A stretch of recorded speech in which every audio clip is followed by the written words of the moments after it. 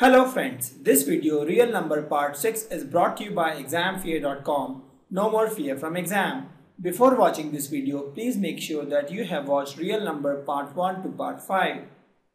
Let's understand fundamental theorem of arithmetic. Fundamental theorem of arithmetic says that any composite number can be written as product of two prime numbers. For example, we have 4 as composite number. I can write 4 as nothing but 2 into 2, both are prime. I have 9 as composite number. I can say this is nothing but 3 into 3. I have 18 as composite number. I can say this is nothing but 3 into 3 into 2. Correct? Similarly, let's suppose if I have 21 as a prime number, a composite number, I can write this as nothing but 7 into 3. Both are prime. Correct? I have 33 as a composite number. I can say that 33 is nothing but 11 into 3. Similarly, let's suppose I have 55 as the composite number. I can say this is nothing but 11 into 5. So what I am seeing here is any composite number can be written as product of primes. That is the fundamental theorem. Let's take some example. The question says, consider number 4 to the power n, where n is a natural number. Check whether there is any value of 4 to the power n that ends with 0 digit. That means it is saying that is there any number for n of this form x0 that ends with a 0? That is the question. Now we know that for any number to end with 0, that number should be multiple of 10. If that number is multiple of 10, 5 and 2 should be factor of that number. Correct? Because I am talking, let's suppose I am taking 50. If 50 is multiple of 10, 50 should have 5 and 2 factor. If 40 is a multiple of 10, or let's suppose 30 is a multiple of 10, 30 should have 5 and 2 factor. For example, if I factorize this, this becomes 3 into 5 into 2. Why? Because 30 is nothing but 3 into 10. So when you are taking 10, 10 is nothing but 5 into 2. So if any number ends with 0, that means 10 is the factor of that number. If 10 is the factor of that number, 5 and 2 is also factor of that number. Correct? So let's suppose if we assume that 4 to the power n is having 0 has, let's suppose, n digit is equal to 0, then 4 to the power n should be equal to k into some 5, that is 5 into some constant. That means 5 should be the factor of 4 to the power n. Correct? That is, if you find the prime factors of 4 to the power n, that should have 5. So let's find the prime factor of 4 to the power n. 4 to the power n is nothing but 2 into 2 to the power n. That is 2 into 2 into 2 into 2 into 2, 2n times. So if you see, these are all prime factors, but it doesn't have 5. So we have seen that 4 to the power n doesn't have 5. 5 is not there. Since 5 is not there, I can say that it doesn't end with 0 for sure. Correct the logic? The logic is, if the number has to end with 0, 10 has to be the factor of the number. If the number has 10 as the factor, 5 and 2 also has to be the factor of the number. Now we have found that 4 to the power n is not having 5 as the factor.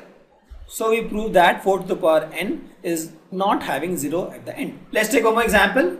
Here we have to find the LCM and HCF of 96 and 405 by prime factorization method. Here we are not using the Euclid lemma, we will use the prime factorization method. So what we'll do, we'll factorize this. 96 will factorize.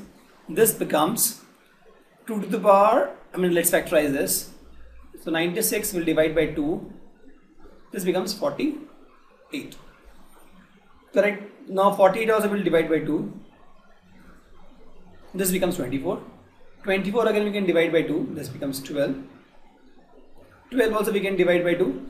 This becomes 6. 6 will divide by 2. This becomes 3. And 3 will divide by 3. That becomes 1. Correct? Then we can say that 1, 2, 3, 4, 5. They are 5 times 2. That is 2, 1, 3, 4, 5 times 2 into 3. This is the factorization of 96. What we have done? We have just divided by 2, 3, 2, 3, 4. That's how we do. You keep on dividing the number with the prime numbers 2, 3, 4, 5, 6, those numbers, and then you get the factorization, prime factorization. Similarly, let's try to find the prime factorization of 404. So here if you see 404 also divisible by 2, so we'll divide 404 by So this becomes 202, correct? Now 202 also we can divide by 2. So this becomes 101 actually. Now 101 you know is a prime number itself. So we'll divide by 101. You have to keep dividing by the smallest prime number. So example 404, for 404 the smallest prime number with which it is divisible is 2. Similarly for 202 the smallest prime number with which it is divisible is 2. But for 101 the smallest prime number with which it is divisible is 101 itself, because that itself is a prime number. So we'll take 101. So we can write 404 as nothing but 2 into 2 into 101. Correct? Let's rewrite this. 96 is nothing but 2 to the power 5 into 3, and 404 is nothing but 2 to the power 2 into 101. Now once we have done this, to find the HCF what we'll do, we'll take the highest common factor. For example, for 2's power the highest is 5. See, here it is 5, here it is 2, the highest is 5. So we'll take HCF is nothing but, sorry, for HCF we'll take the lowest. So for 2 to the power 5 and 2 to the power 2, the highest common is 2 to the power 2 here, because 2 to the power 2 will divide this guy and 2 to the power 2 will divide this guy, because when you say 2 to the power 2 divides by 2 to the power 2, that is 1 in this case. And when you say 2 to the power 5 divided by 2 to the power 2, that is also 2 to the power 3. 2 to the power 2 divides both this, right? That is 2 to the power 2. 3 to the power 0 and 2 to the power 1. The highest common is 1 only, so we ignore this, and we ignore 101 also, because 101 is also not common, correct? So we'll say the HCF of this is 2 to the power 2, that is 4. That is the answer, correct? To find LCM, what we'll do, it's other way around approach. Here we'll take the factor which is maximum. For example, for 2's power, the maximum is 2 to the power 5. See, in this case we 2 to the power 2, the minimum power. Here we'll take the maximum power. The maximum power is 2 to the power 5 into, for 3 also the maximum power is 3 to the power 1, because here it is 3 to the power 0, that is 1. And for this also we'll take the maximum power, that is 101. So what we'll get is, we'll solve this, we'll get 2 to the power 8 is nothing but 2 to the power 5 into 3 is nothing but, this value is 96, this value is 96 into 101, this comes out to be 9696. And that is our answer to find the LCM. Correct? What we have done, see, first we have factorized this. To find the HCF, we took the powers which are minimum. For example, 2 to the power 2 was the minimum power that is common, we took that, and none other thing is common. So that is the answer. For LCM, we took the highest power. For 2 to the power 2 and 2 to the power 5, the highest power 2 to the power 5, so we took 2 to the power 5. 3 to the power 1 and 3 to the power 0, the highest is 3 to the power 1, we took this. 101 to the power 1 and 101 to the power 0, because this is 101 to the power 0 is 1, so we took this. Also, if you want to find LCM, there is one more method actually, that is nothing but, you divide both the number and multiply both the number, that is 96 into 404, and you divide by HCF. If you multiply both number and divide by HCF, that is true only if you have two numbers. In case of three numbers, this formula doesn't work. So we have two numbers and you multiply by HCF. That comes out to be 96 into 101. By HCF is nothing but 4. Right? By 404. So this is 101. 96 into 101 is nothing 9696. And that is the answer. Correct? HCF is 4, LCM is 9696. To find LCM, there are two methods. One is you can take the highest powers and get the LCM, or if you already know the HCF and this is only for two numbers, you can find the product of the number and divide by HCF to get the LCM.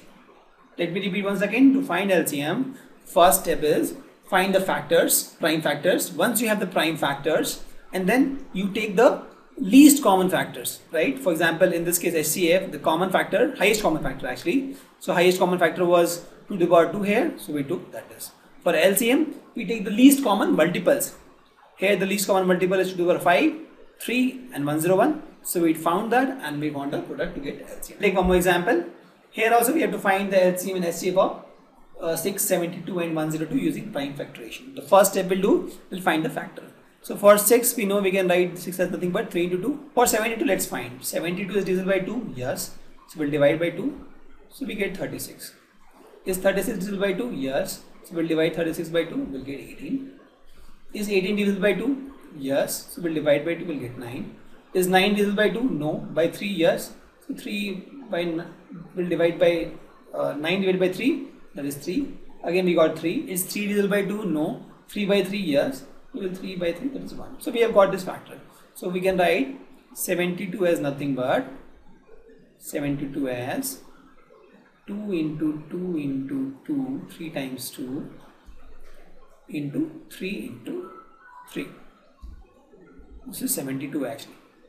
72 is equal to, cross this, let me write this here, 72 is equal to. Similarly for 120, let's find the factor. This is 120. 120 you know it's divisible by 2, so we'll divide by 2. This becomes 60. Cancel. 60 also I know we divide by 2, so we'll divide, we get 30. 30 also we know is divisible by 2 actually, so we'll divide, we'll get 15. Now 15 is divisible by 2, no. By 3, yes, we'll divide by 3, we'll get 5. Now for 5, divide by 3, no. By 2, no. By 5, yes, so we'll divide by 5. So the factor we got for 120 is nothing but 2 into 2 into 2 into 3 into 5, correct? Or we can write this as nothing but 2 cube into 3 square, and this is nothing but 2 cube into 3 into 5, and this is nothing but 2 into 3 into 5 to the power 0. 5 to the power 0 is nothing but 1, but I am trying to make things consistent, so I am multiplying 5 to the power 0 here. Now first thing is we have to find the highest common factor. For highest common factor we have to find the factor which is common, which is highest. So in the power of 2 we see 2 to the power 1 is common, and that is the highest factor. So we'll say 2 to the power 1 into, in case of 3 also we'll see 3 to the power 1 is common, that is highest, because 3 to the power 2 is not here, 3 to the power 1 is common, so we'll take 3. And for 5 we know 5 to the power 0 is common, so we'll take 5 to the power 0 is 1. So SC will come out to be 3 into 2, that is 6. Similarly for LCM we'll take the least common multiple. So here the common multiple is 2 to the power 3, the maximum power, right? For 3 the maximum power is 3 to the power 2, and for 5 the maximum power is 5 to the power 1 into 5. So that is the answer. This becomes 8 into 9 into 5, that is 360. So our LCM is 360 and SCF is 6. That is our answer. What we have done, we have just find the prime factorization of 6, 72 and 120, and then for SCF we found the highest common factor. We found 2 and 3 are the highest common factor. We multiplied 3 and 2 to get 1. For LCM we found the least common multiple. We found 2 to the power 3 and 3 to the power 2 and 5 are the least common multiple. We multiplied it to get 360 as an answer. Now, thank you. Visit examfear.com to watch free educational videos, try free online tests, get the best quality study materials, study from the best tutors and mentors, and much more. Thanks once again.